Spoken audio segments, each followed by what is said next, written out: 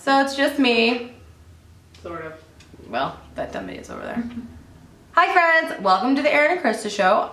I'm just Christa. Erin's over here. Hello. Hi. Today I'm going to do a how-to using the NYX Wonder Stick.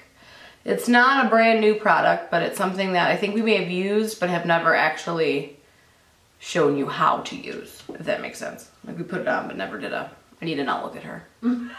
I'm not over here. By the way. Any hoozlebots. Alright, so clearly I have my eyes and my eyebrows on, but I don't have anything in my face. So I'm going to start with a lighter foundation. I'm going to use the L'Oreal True Match Lumi today. When you are layering a cream contour, you don't want to do a full foundation, a full coverage foundation rather, and then the cream contour, because it's just going to give you too much weight and then it'll crease and crack and make you look old. Cake face? Yeah, it just is not. That's not cute. So I'm going to start by doing that. La-da-da. Just globbing it on my face.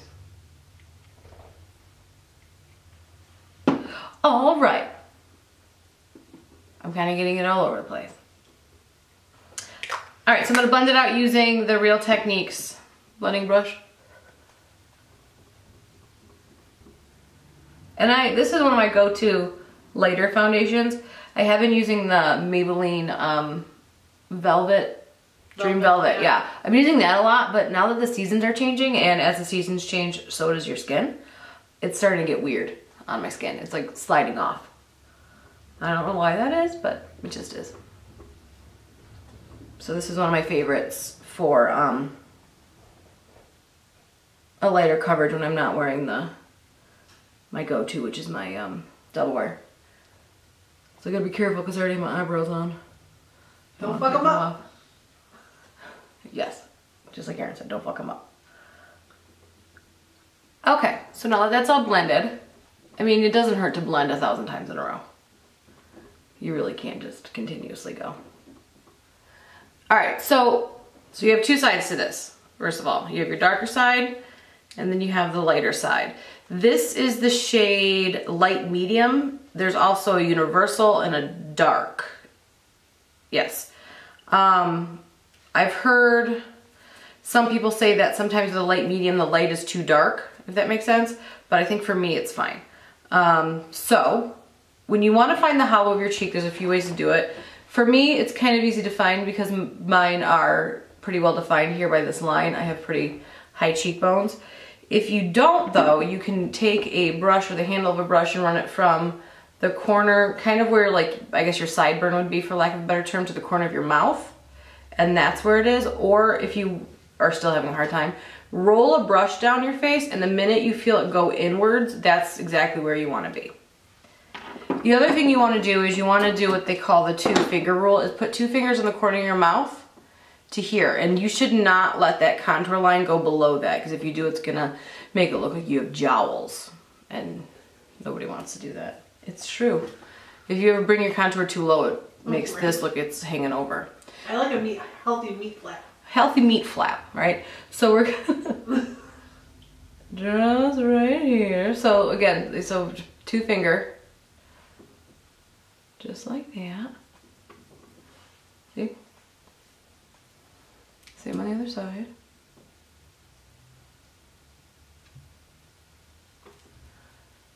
On the top of the forehead.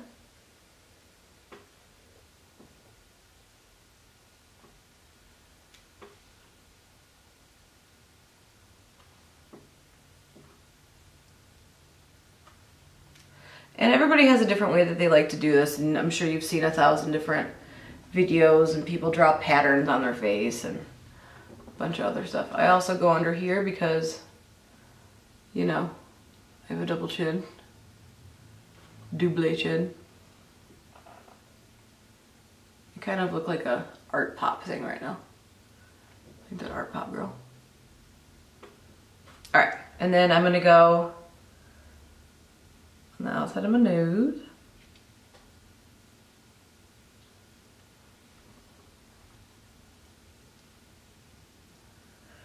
So you just want to go anywhere where you feel like you want to bring in more of a shadow to accentuate that area.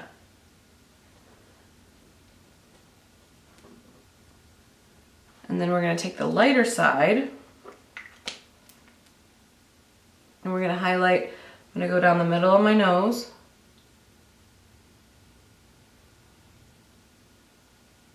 Into my forehead.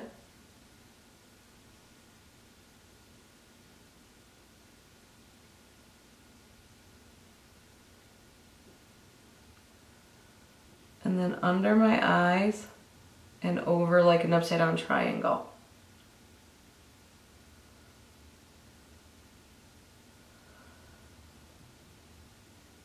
And this product moves around really well after you've kind of warmed it up. So if you feel like you have a hard time kind of roll it, you can roll it in your hands, or some people will grab it with their finger and then pat it in. That's a good way to do it as well. But this is actually pretty warmed up.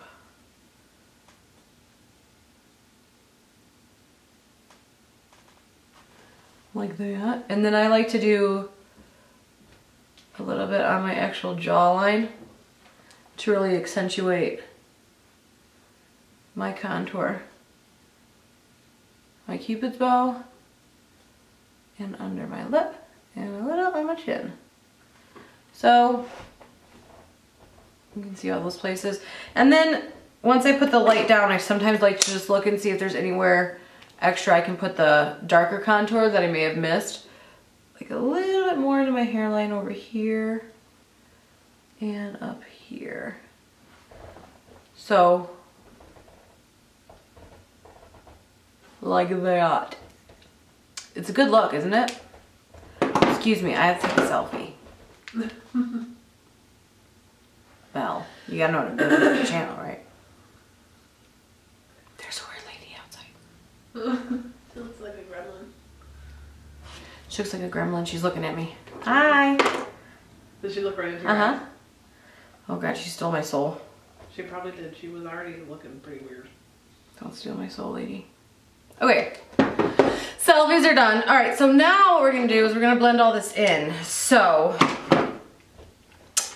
what I like to do is when I blend the lighter part of my contour, I like to use, and this is only when I'm doing cream contour, the lighter part of my contour, I like to use a dampened beauty blender. The darker part of my contour, I like to use a duo fiber brush, like something like this, because I don't want it to get muddled and I don't want to darken the highlight because of using all of the same tool. Plus, I think this blends out the darker better than this does. And that is because you want the light highlight to really kind of, you want to use a patting motion, and you want the skin to really just kind of grab it and absorb it, where you do want to blend out the darker. So we're just going to take this, and you want to again use a patting motion. This is the Real Techniques Beauty Blender, which is my favorite because I like that it has a flattened edge. And it's been thoroughly dampened.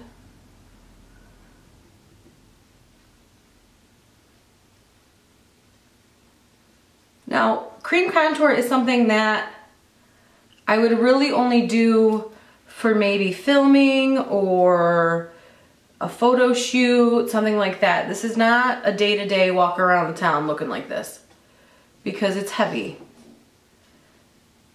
And in natural sunlight, it'll look a little heavy. So typically, I just use powder to contour my face. I like that.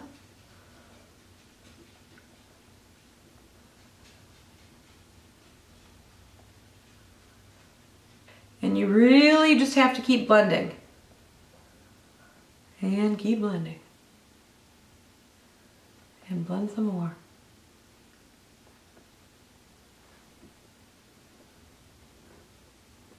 And under the eye, if you're still having a hard time, you can use a pad of your finger because of the warmth of it. Will help it kind of meld in there. Oh yeah. Now, I'm going to use the Duo Fiber brush. This is a Real Techniques stippling brush actually. So I'm going to use this and blend. And blend and blend and blend. And you want to blend up. Don't blend this down into this part of your face, or you're going to defeat the purpose of what you're trying to do.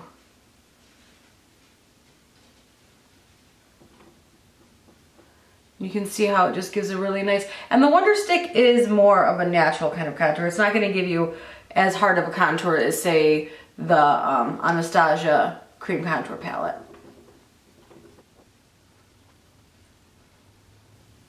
And I am gonna go over all of this with powder to set it and strengthen it. And then under the chin,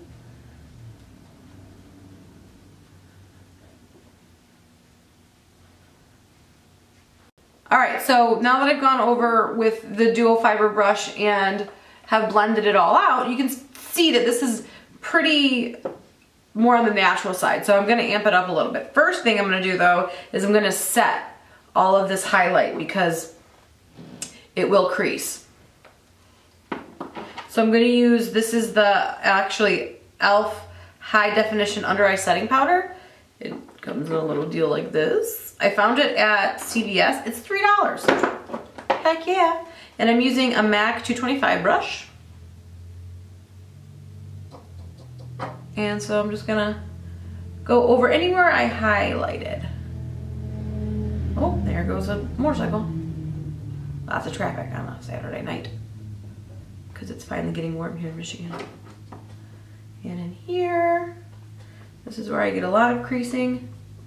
That's why I need Botox. And then in here.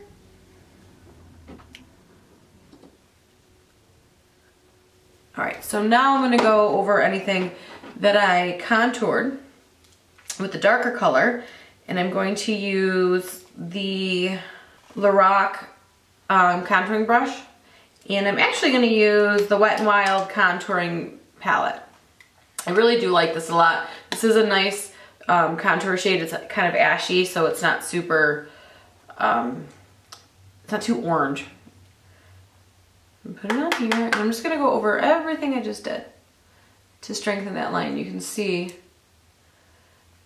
And it'll look like it's going to be really dark at first, but we are just going to blend till our arms fall off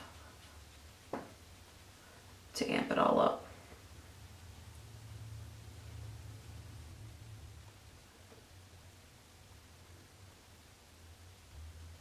So if you wanted just a really light contour and you weren't looking to cut it too harshly, then yes, just the Wonder Stick on its own is perfect. But if you do want to amp it up, which I do, then you would go over it with powder. Plus going over it with powder really sets it. And just using powder and not using the Wonder Stick, you won't get as long wear as you would if you layered them. So the same on this side. You can really see how much more of definition you get by doing this.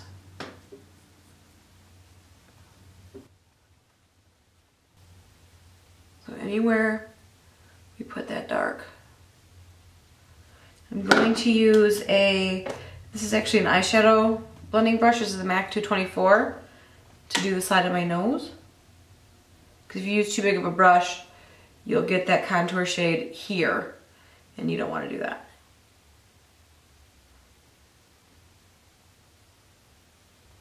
Get a little bit more control with a smaller brush.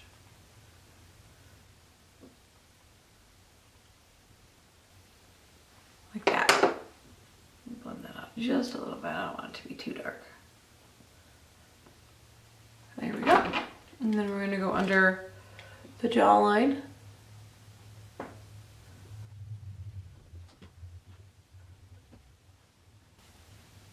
Oh, it's a very bright shirt this gentleman has on a bicycle. Alright, so now we've really amped up that contour.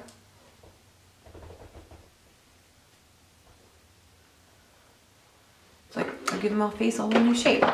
So we're gonna put on some blush and a little highlighter. I'm gonna use a Milani Coral Cove and the Becca Champagne Pop. So I'm gonna put the highlighter on first because then I feel like it really melts into the skin very nicely. So I'm gonna do that right on the tip, top part of my cheekbone. And around my eye a little bit, like the letter C. See, it just kind of gives a little extra to that area.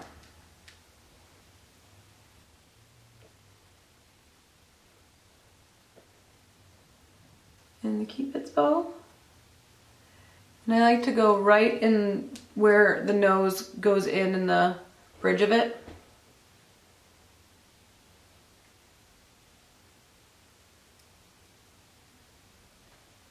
Right there. And a little on the tip of the nose. And a little bit above the brow. And then we'll go back with the blush.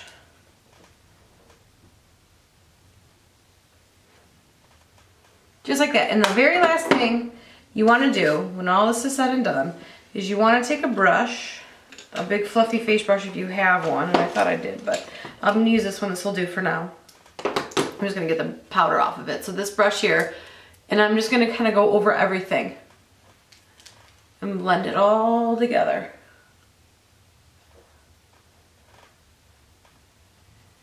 Ta-da! And that's it. This is the face. Let me put some lipstick on.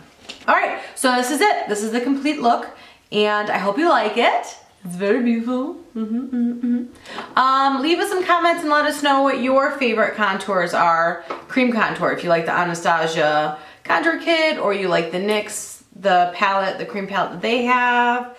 It goes on and on and on. Stila has one. So let us know what your favorite cream contour is. If you have any questions, let us know. If you want us to see, we want us to do a tutorial on any other kind of cream contour kits, also let us know. So comment below, like and subscribe. Bye friends. So this is our finished look. Beautiful contoured face.